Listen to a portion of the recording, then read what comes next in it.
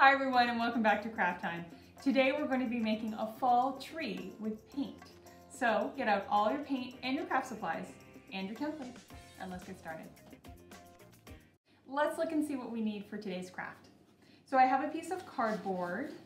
You could also use a piece of cardstock or a cereal box or a file folder. It's just to make our page stronger so that when we're painting on it, it's not as flimsy. Also, I have some paint. So I have some brown, some orange paint, green, and yellow. I have a little piece of scouring pad that's new, and most importantly, I have some tin foil. We're going to be using that to paint on our leaves.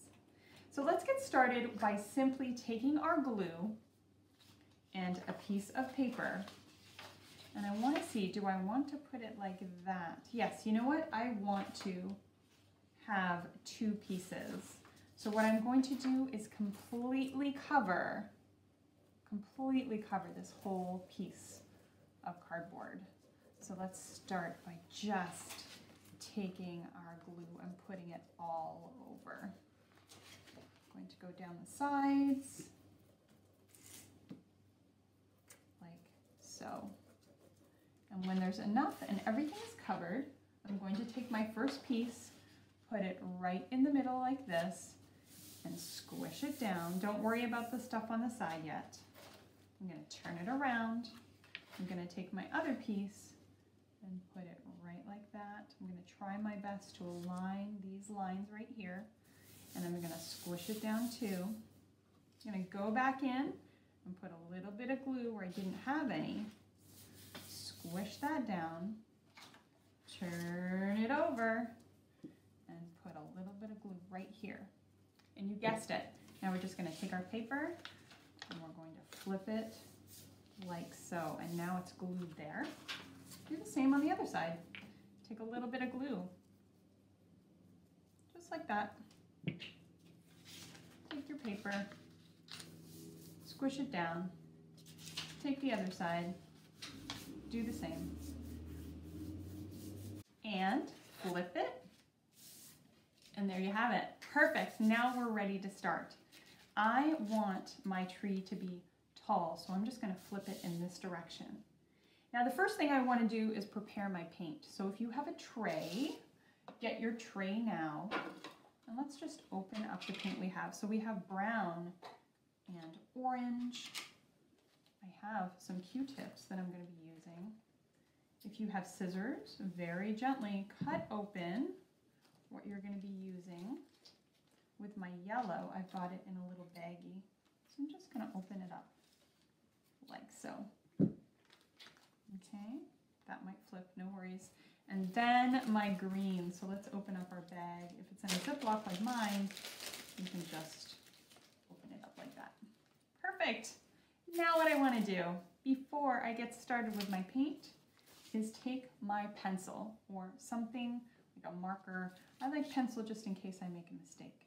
I want to create a tree. This doesn't have to be exact. I just kind of want the shape. How does the shape of a tree look? Kind of like this. Okay, all the way down. This area is where my branches are going to be. So go ahead, kind of experiment with what that feels like. How thick are your branches going to be? Which direction are they going to be? Remember the little offshoots of branches? Make that happen. Take your time.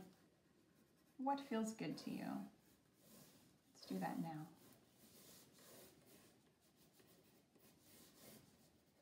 Maybe I'll have one that comes down like this.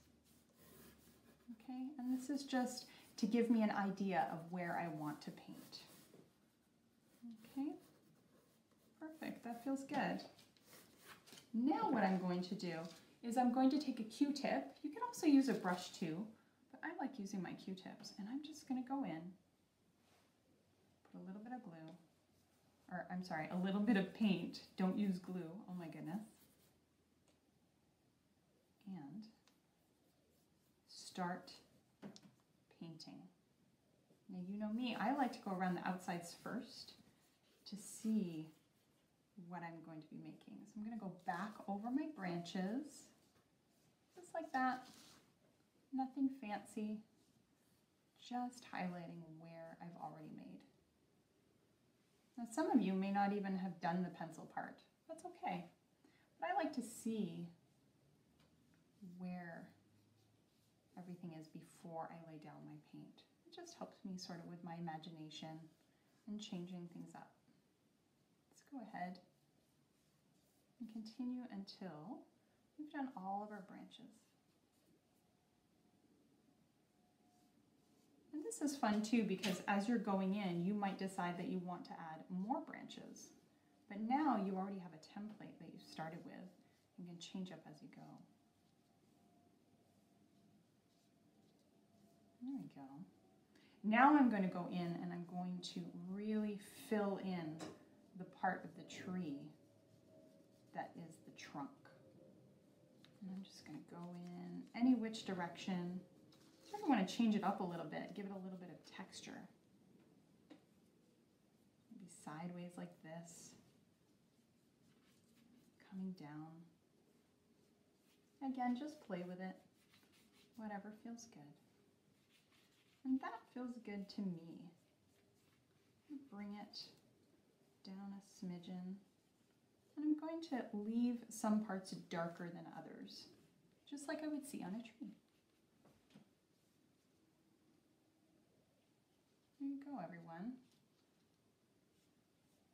All right, that feels good to me.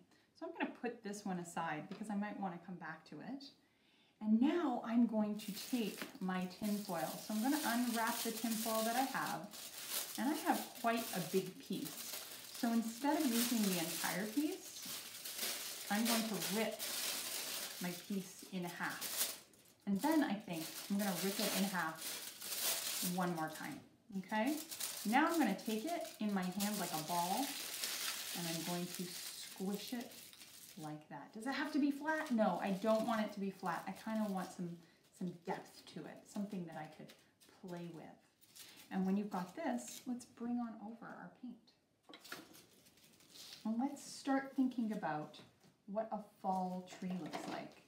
So this is where I'm going to take my tray, and I'm going to use my tray to play with my paint so that I don't put too much down.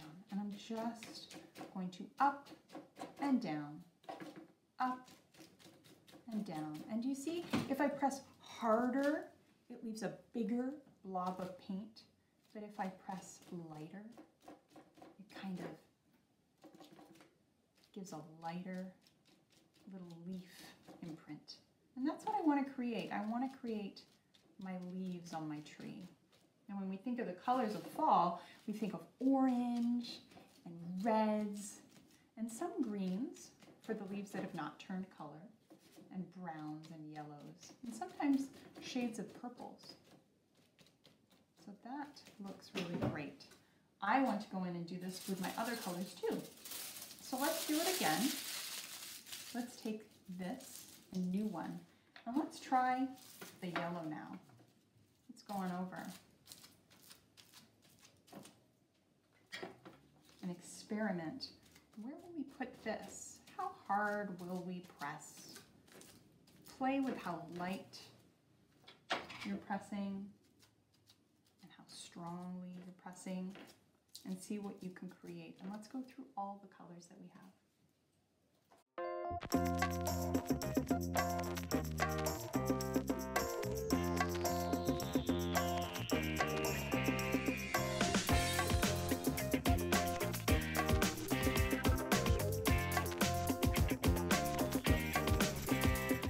Perfect. I love the way that looks. The last thing I want to do is I want to take this little piece of scrub sponge that I found, and I want to mix it up a little bit. So I want to take it and make some grass. Just use it to create a little bit of different texture for the grass.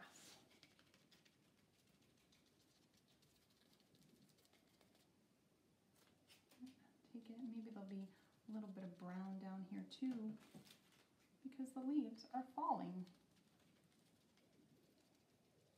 Maybe it comes up the tree a little bit. We're just sort of patting really quickly up and down, up and down. And you could add some more using your sponge on the tree, but I really like the way that that looks. We could add just a smidgen of a different color perhaps that's fallen on the ground.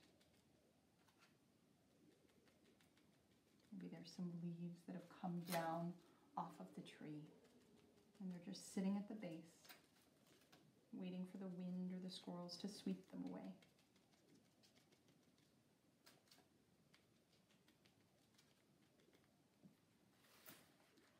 That looks really lovely. And there you go.